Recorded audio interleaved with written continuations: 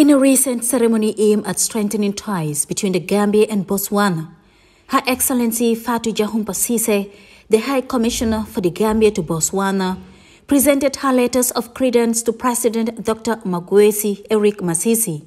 This significant step underscores the commitment of both nations to enhancing diplomatic relations and exploring new areas of cooperation, including trade, tourism, and animal vaccinations, as well as aligning with shared values and goals for African unity and progress.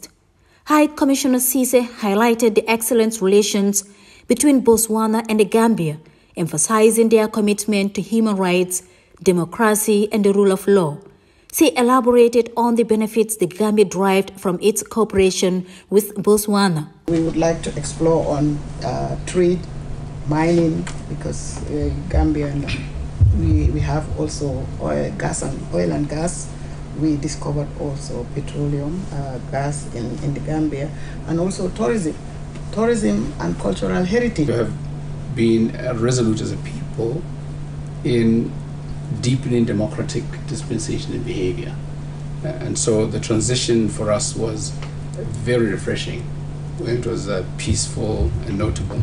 And we worked very well with the previous government as much as we worked very well with the current government. And Botswana wishes for much more to be done.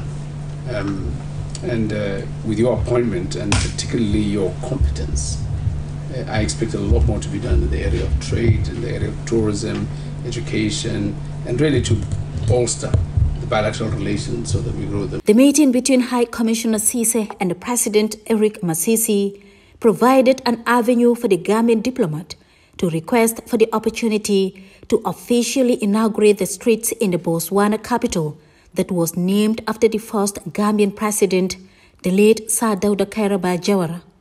Jankey Touray, GRTS.